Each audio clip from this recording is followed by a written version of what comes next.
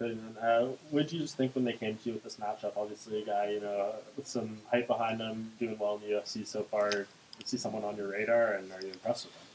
Sure, I'm impressed with him, but I don't really give a shit who it is. Everyone in the top 15 is good.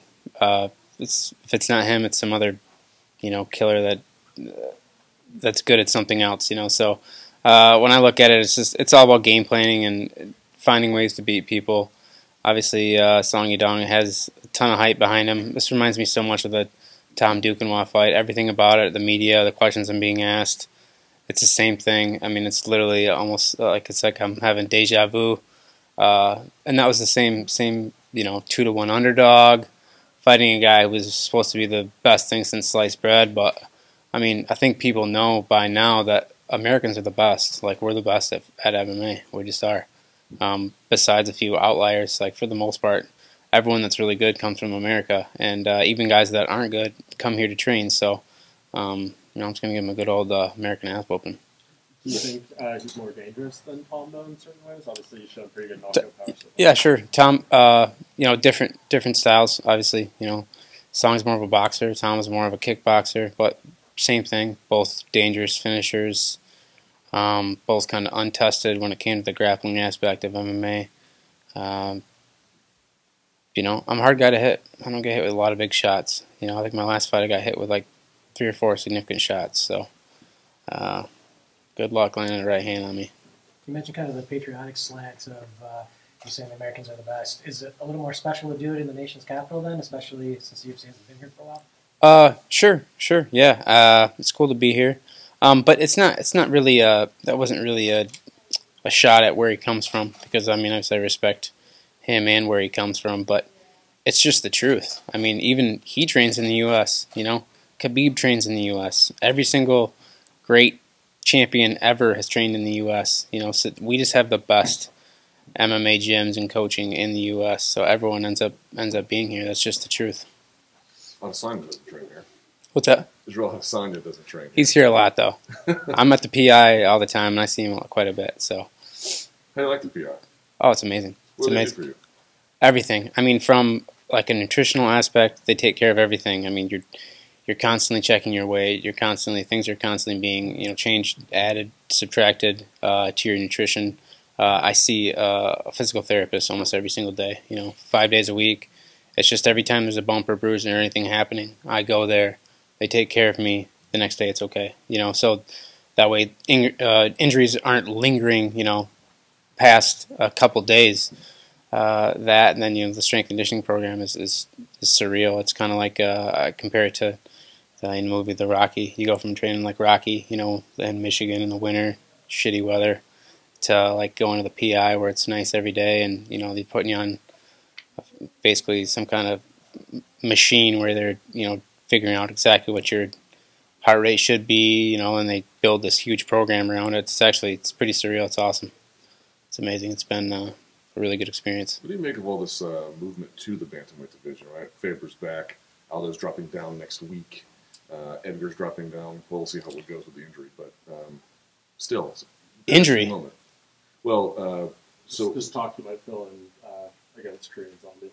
Because Brian Ortega got injured at 145, so he might bump back up. So let's assume he fights. So they need somebody at 35? Yeah, they might. I live in Las Vegas now, so they can feel free to give me a call. But I'm going to want a lot more money, just so they know that up front. But I don't know. In one aspect, I think it's amazing that I could potentially be fighting these guys that I consider to be legends of MMA. These guys that I've kind of looked up to throughout my fighting career. In another aspect, I feel like these guys are really stretching and reaching for anything they can grab a hold of to stay relevant in the sport right now. And that's like a hard thing for me to say, because I have a ton of respect for these guys, but it's also the truth. I don't know why Jose Aldo or Frankie Edgar would now decide to, at the very last leg of their career, to go to 35. Maybe they think they have a shot. I just don't think they realize that. I think 35 might be as far as talent goes, the deepest division. I mean, in the UFC. I mean, the only division that is comparable, I think, would be 155, and I don't think it's a talent thing. I think it's more of a name notoriety thing. People know 55 pounders more, but I think 35, as far as the actual talent and skill level of the weight class. I think it's the deepest. So I think these guys are going to realize that maybe they should have stayed at a different weight class, because they're going to have to fight not only, you know, guys that have been already proven themselves as, you know, great bantamweights, but guys that are trying to prove themselves as great bantamweights, and that's just as dangerous. Rob Font is doing pretty vocal this week. He doesn't understand why he's not fighting you. You guys were kind of seemingly lined up before, and then now you end up on the same card. Can you just address that from your perspective? Man, Rob Font should just count his blessings. He should just be thankful that he got Ricky Simone instead of me. Honestly, I haven't heard Rob Font's name since June. They tried to book it again in August, and my injury just wasn't healed in time. And it was just going to be a situation like I'm not in a position where I need to like push an injury, and I'm not financially, you know, like I have to, you know, just fight no matter what happens to me. I've been smart with my money, and I look at my career like a marathon, not a sprint. So I didn't need to fight Font. Obviously, you know, I'm really upset about what happened with him. You know, I was happy that they got John Lineker as a replacement, and I was hoping to watch him fight. You know, because when you train as hard as Font and myself, you deserve to be able to go out there and display your skills. So I felt bad that he didn't get to fight. But, you know, his name really hasn't been brought up. You know, I don't really give two shits about Rob Font. I mean, honestly, like, who the fuck is Rob Font? He's already had, I mean, nobody's saying Rob Font's the next guy to, you know, take the belt. No one's saying anything about Rob Font. I haven't heard shit about the guy. So, like, fighting Rob Font, he's completely irrelevant in my eyes. I mean, even when I got that fight, it was like, okay, I'll fight Rob Font. It's going to be a nasty fight, but, you know, I'm going to whoop his ass. And then I'll fight someone that actually means something at the end of the year. And now I'm doing that. I just, you know, unfortunately didn't get injured and didn't get a paycheck for fighting Rob Font. When did you move to Vegas, and what prompted that? August, and it was the injury. I mean, it was the injury and the combination of an injury and just feeling stale at home.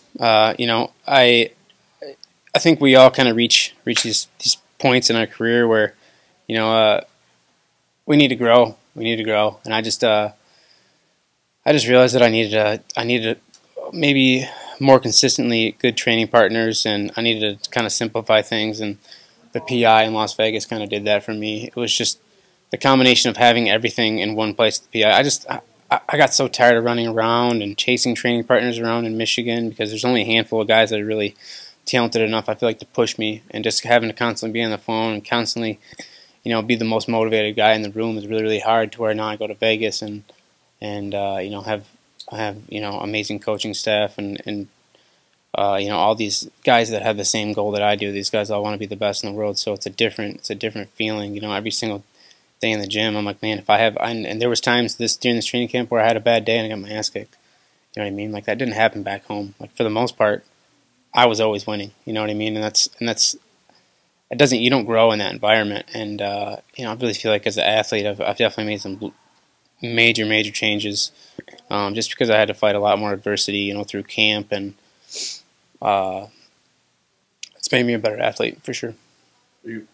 Just to clarify, are you strictly a PI, or where else are you? No, I train with Eddie Bracco.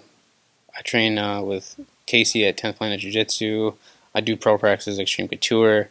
You know, I utilize the PI for strength conditioning and things outside of actual, like, skills training for MMA. But I mean, I bounce around to, you know, those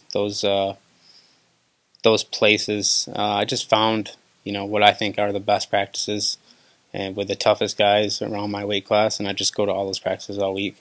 And honestly, it's an insane grind. I'm still using, you know, I still use the coaches that I had back home. I didn't forget where I came from. I still have the same boxing coach who's going to be in my corner. You know, not that much has changed. I haven't really subtracted anything. I've just added things to my training. Is the plan to continue with that kind of bouncing around, or do you want to, moving forward, maybe settle with one gym, one team type thing? Well, no. See, I think it's kind of a shit mentality for MMA, right? Hey, I'm going to train with this one team. Well, what if one day, you know, you go in there Thursday afternoon and you're going to pro practice, there's no dudes for you to work with. So you're just like, what, loyal to that team, and instead of, you know what I mean, well, why not go to the practice right down the road? You know, 10th Planet Jiu-Jitsu with Coach Casey is literally, you know, 3 miles from my house. The PI is 3 miles from my house. Extreme Couture is 3 miles from my house. So I can kind of coordinate with, you know, like guys like Joe Benavidez and Tim Elliott and, you know, some other, you know, obviously some of the best guys in the world, guys in the top 10, and just like, hey, where you guys going today? They tell me, I go there. You know what I mean? I just figure out where the best guys are going to be, and that's where I show up.